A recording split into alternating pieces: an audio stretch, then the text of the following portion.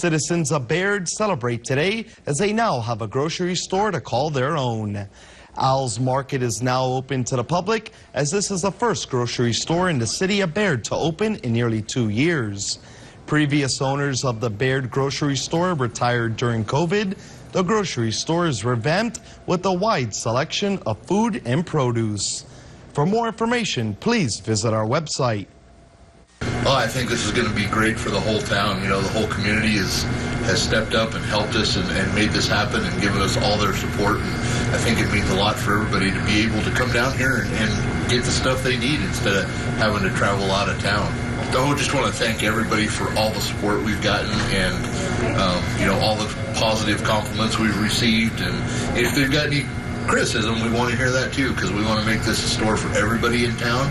So again, just want to thank everybody for all their support and hope we see them here soon.